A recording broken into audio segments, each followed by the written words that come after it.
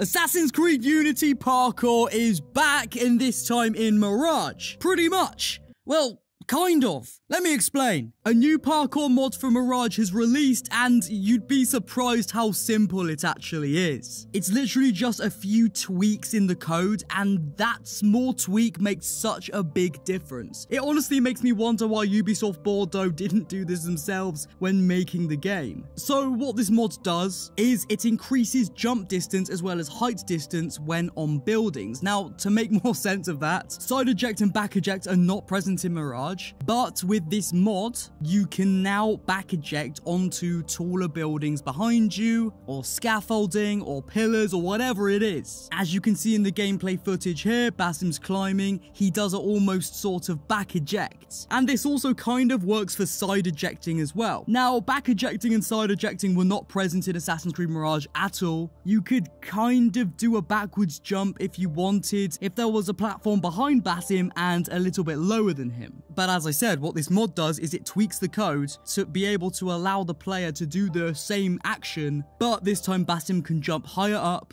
and at a much further distance. Now, I wanted to make a video about this because I think, I owe it to you guys. We've been talking about Mirage for so long now, and I'm working on my big critique on the game. And when something big happens for Mirage, I've got to talk about it. I've got to let you guys know who might not already know. And if this is going to enhance your gameplay experience, then yeah, we've got to talk about it. Now, of course, mods are only available to PC players. So if you're a console player like me, unfortunately, you will not be able to get this mod. I mean, unless you build a PC. Buy the game on PC. Now, one thing that I hope is going to happen, I don't think it will, but the hope's still there, is that Ubisoft Bordeaux will see this mod, see the popularity and how it can enhance gameplay, and maybe they'll try and implement something themselves into a future update for Mirage. I was talking about how Mirage needs further jumping distance and back and side ejects like AC Unity kind of had for months and months before Mirage's release. They could have listened to me and they could have implemented it, but they didn't. But now, hopefully, after this mod is so popular, they're going to see that and they're going to say, you know what, if it is a simple change of code, why not go for it? Or instead of just an update, there are rumors circling around that we might actually get a DLC for Assassin's Creed Mirage after its surgence of popularity. So maybe they can add a story element to this within the new DLC. Basim meets a new character who learns him a new parkour trick, and this is to be able to latch onto ledges from a distance. Now, this wouldn't be anything new to the Assassin's Creed series. In Assassin's Creed 2, Ezio learned how to climb leap further into the game. So this could be something similar. I don't know. I'm just giving Ubisoft suggestions to make the game better at this point. If they want to listen, go ahead.